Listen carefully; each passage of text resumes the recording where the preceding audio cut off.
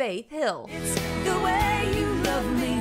It's a feeling like this. This powerhouse country singer grew up in Mississippi, where she began singing at a young age. The Grammy Award singer would go on to be a staple in the country music and even pop community, selling more than 40 million albums worldwide. She's married to the equally famous Tim McGraw, and together they have 3 daughters, Gracie, Maggie, and Audrey. You don't see Hill around as much anymore when it comes to performing, and we're actually going to touch on that in this video.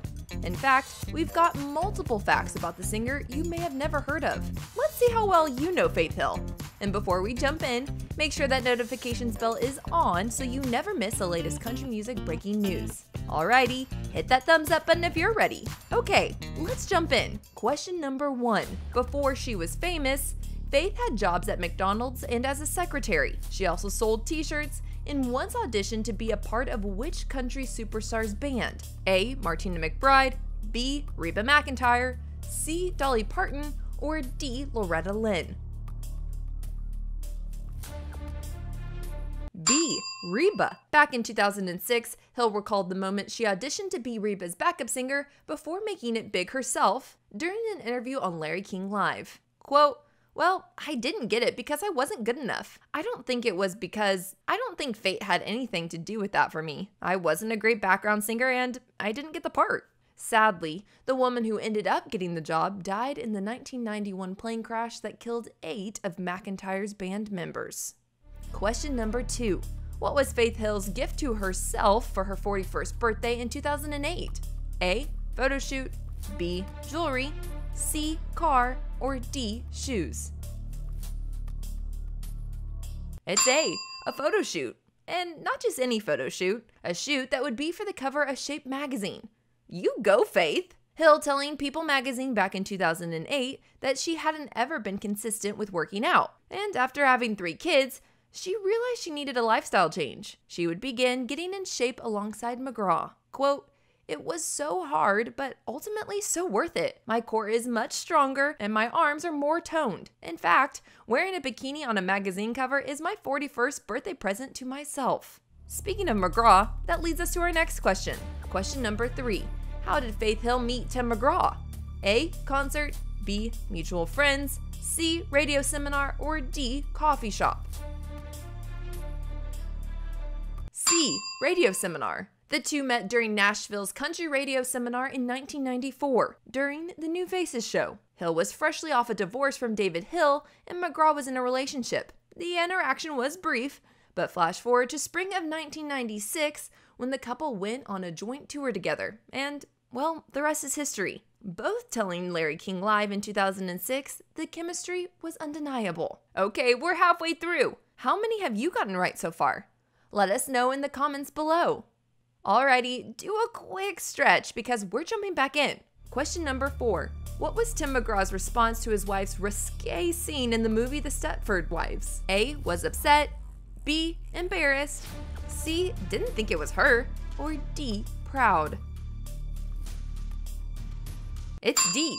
Proud. This 2004 movie remake would also have Keith Urban's wife Nicole Kidman starring as the movie's center. The movie's plot hinges around a group of seemingly perfect wives in an idyllic town called Stepford, who are actually remote-controlled robots who have been designed and programmed to serve their husband's needs. Faith Hill's movie debut was highlighted by a scene in which she didn't even appear on screen until the very end. Essentially, Kidman's character and 2 friends let themselves into Sarah's home, and let's just say they heard Hill's character getting it on with her husband. You might be blushing now, and Hill was too when it came to the script reading. It's very vocal. Hill said that during an interview with Jimmy Carter. Quote, "I remember I'm sitting here, and I had forgotten I had to do that. So as everyone's reading their part, I realize, oh my gosh, I'm going to have to sit here next to Glenn and Nicole and everybody and do this. How am I going to do this? But I did it. I thought, what do I have to lose? I'm here. I've gotten the part. I'm just going to have to go for it." Like we said, Tim was proud.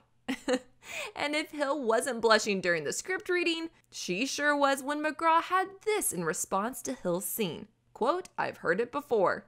Back to Hill's music. In fact, these last 2 are pretty pivotal to her music career, so you'll want to listen in. Question number 5.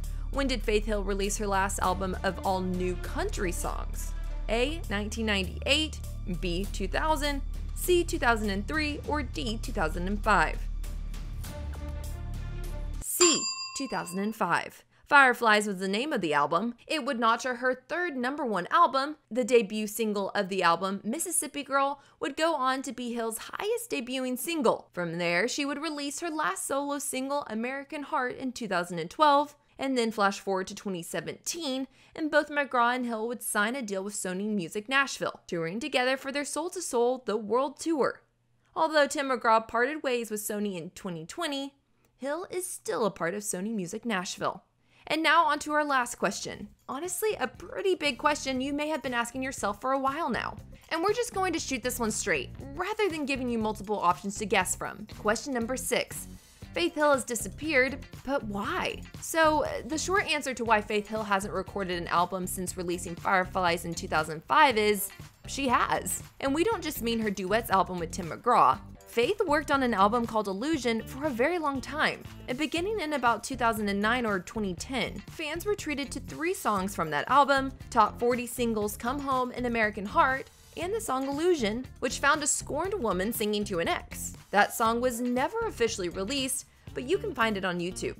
She was about 45 years old at the time and admitted she'd been having a hard time finding a place she can live creatively. The process was simply taking a long time because she was transitioning from a country singer to a more soul singer, a kind of going back to her roots. A lot of thought and effort went into this album. When asked about the sound of the new record, she described it as country soul. Record labels don't love when their artists pivot like that.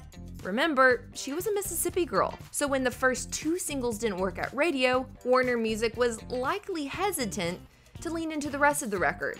A stallment ensued before she dropped a compilation album in 2016. Then, she signed with Sony and in 2017 said she'd have a solo album coming. Like we said in question 5, today, right now, she's still on the Sony roster, but all talk of new music has ceased. If we're being honest, major labels in Nashville don't have a great record with legacy artists, which at 53 is what she is. Any new song would almost certainly need to come with a finished album and a solo tour, and essentially it's not clear how comfortable she is with that. We threw a lot of information at you, so we want to know, which Faith Hill fact was new to you or that you found most interesting? Leave it in the comment section below this video and give yourself a pat on the back if you knew all of this about the singer. I'm Addison Hager with Taste of Country. Thanks for watching and playing along, and as always, thanks for subscribing.